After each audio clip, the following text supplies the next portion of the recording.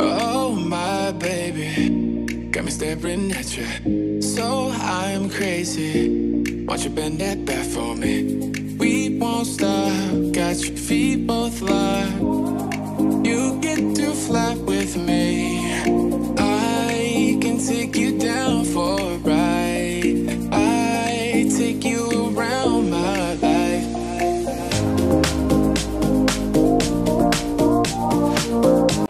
Hi guys! Welcome to the vlog page! Hi! Irene vlogs! It's your second Sara the Wanderer. second vlog na. Yeah, no! Yes, second. Finally, guys! Finally, I have a solo vlog with you.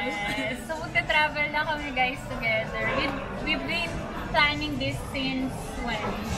Since college.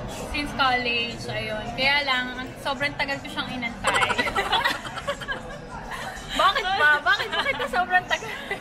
Minsan, masasipag kasi siyang mag-aral. Ayan. So, baka tanongin nila, bakit tayo nakamal? Kasi there's a virus going on.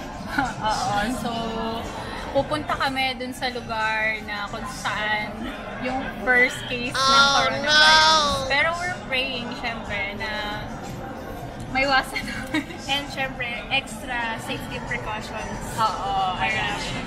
Ilan days tayo, Meg? 5 to 6 days? 5 to 6 days? Yeah. Hindi, mga 5 lang.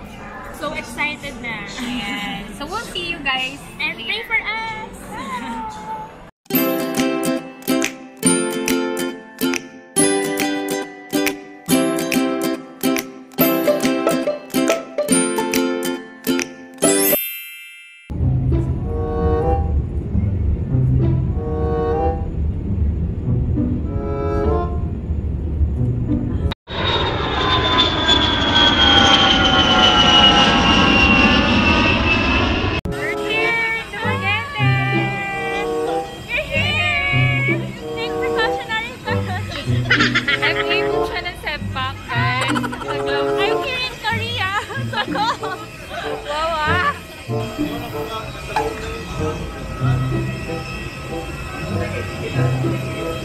So guys, sasakay kami ng tricycle papuntang Golden Gate na pinagstayan namin, and it's around 150.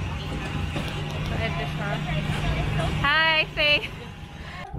Ayan, so ito yung lobby ng Golden Gate. So what I love about this is that they have water dispenser. Dito tayo ngayon sa pinag-stayan namin sa Dumaguete. And ito yung hallway. Ayan. So, kakatok tayo. Kakatok tayo sa loob. Hi! Welcome to our simple room. Yeah! Ayan. So, as you can see guys, medyo nag-pack up na kami dito. Pack up. Nag-open na kami ng luggage. Ayan. Pakita ko sa inyo guys. Ayan. So, meron kaming TV. Ayun, may aircon. Tapos, ito yung bed namin. Ayan. Tapos, merong chair doon. Ito yung aming CR. So, ayan ang ating CR. So, merong salamin. And then, merong sink. Tapos, merong shower, guys. Then, meron na, syempre, may mga freebies na dito from Golden Gate. And, ayan. So, naka-close siya. May curtain. So, merong 7-Eleven. Yay! Pagbaba, guys, merong 7-Eleven. And then, ayan, may pharmacy. Tapos, may bakery. May hair salon. The next day. Hi guys! So, it's almost 5 and kailangan na namin umalis papunta ng Kapinyahan or Cannibal Wharf. Kaya lang hindi kami sure kung ano yung sasakyan namin papunta ng Ceres pa. So, bababa kami ngayon guys at kakain muna kami ng breakfast namin. Hi Faye! Hi! Good morning! Ayan. So, Bibili muna kami ng food namin, tapos didiretso na kami sa Ceres Bus Terminal. So, as you know naman, meron 7-Eleven sa baba, which is open 24/7.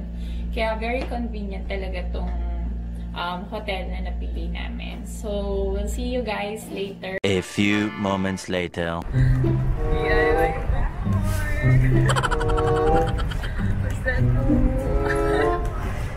Hindi namin masara yung busan. Hi, Kuya. Thank you. Okay, guys. So, nandito kami ngayon sa Manjuyod Bus Terminal ng Ceres. Ayan. So, dito kami pinababa ng contact namin. Bali, guys, from Dumaguete City, dun sa hotel namin, dumiretso kami ng Ceres Bus Terminal doon. Tapos, sumakay kami ng Manjuyod. So far, guys, wala silang aircon na bus. If magdi-DIY kayo, so magtitiis talaga kayo sa ganitong bus. Ayan. Super naman. Okay naman kasi umaga kami umalis, so hindi mainit. Pero feeling ko magsasuffer kayo kapag like tanghali kayo sumakay ng bus pa mga. Oh, no! Then, ayun. So, yung price ng bus is nasa 87. I think around 87 siya. Tapos, yung trip is tumagal ng 1 hour and more than 30 minutes actually pero hindi ko na-monitor kung gaano katagal. So, kung mabilis yung bus nyo, mas mabilis kayo makakarating. Pero so far, siguro, mga almost 2 hours siya. Ayan. So, inaantay na lang namin, guys, yung magsusundo sa amin. Hindi ko alam kung nasan na siya. Pero sana hindi siya nakasingle. Kasi nakadress ako. Oh, no! Sana makapag-dolphin watching kami today. Kasi sabi ni ate, kapag daw malakas yung hangin, baka hindi siya masama sa itinerary namin. Pero sana, kasi isipin nyo naman, for the entire day, nasa Manjuyod Sandbar lang kami. So, napaka-boring nun. Ayan. So, we'll see you guys later pagdating namin dun sa Sandbar. Bye! So, we're riding the motorcycle. Very unexpected. I never tried ang pass. Pero mas okay dito kasi wala ko siya sasakyan. Kaya safe.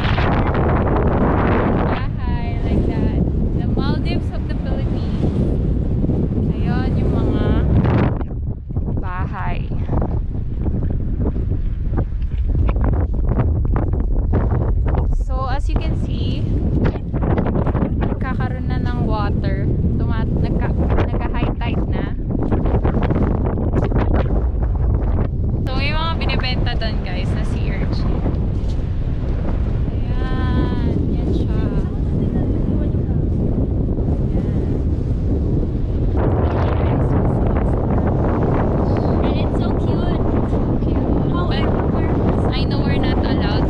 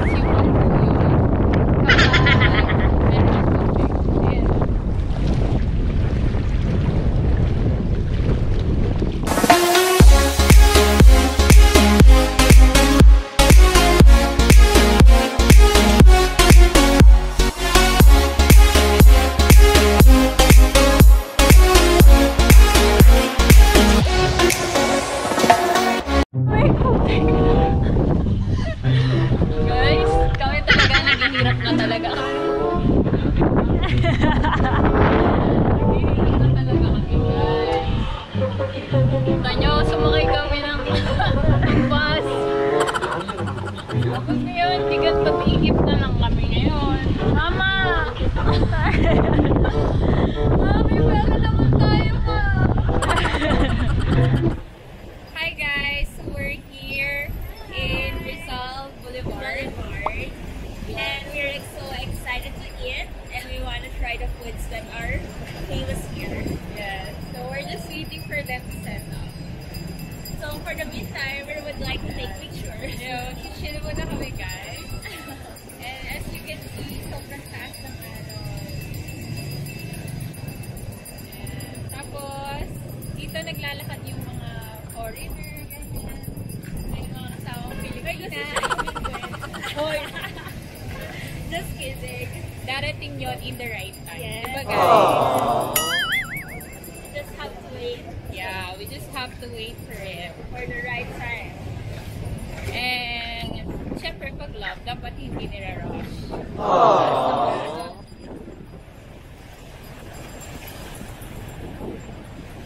Grabe.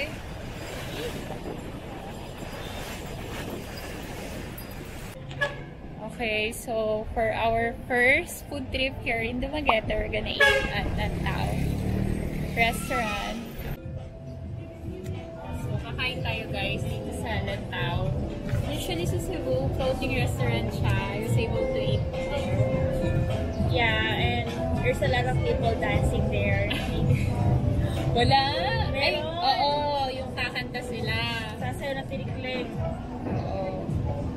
So, try ko ulit siya. Dito naman sa Dumaguete. Let's see. So, why did we choose this restaurant? First of all, it has milkshake. So after this one, we can have a dessert. So, we can go to Cafe Racer. Yeah. And actually, kasi dito lang may tao. Yeah. Kumakain. Yeah. So, pinipilian namin yung Labas, Hayahay, tsaka ito. So far, ito yung meron kumakain. So, doon kasi parang nakakahiya na kumain kasi sobrang aga pa. Hi guys, so we're back here in our hotel. So, tapos na kaming mag-dinner and papahinga na kami kasi maaga din yung call time namin tomorrow for Apo Island. And ayun, so far, medyo na-enjoy naman namin ng konti dito sa Dumaguete kasi nakikita namin na super disiplinado yung mga tricycle driver. Tumitigil sila dun sa unloading and loading zone. Tapos, ayun, nag-aantayan sila kapag tumatawid. Doon minsan nagiging traffic, pero mas better siya compare mo sa city. So, ayun, matutulog na kami guys, and we will see you guys on the next one. Bye! Behind closed doors, I'm a fool for your love.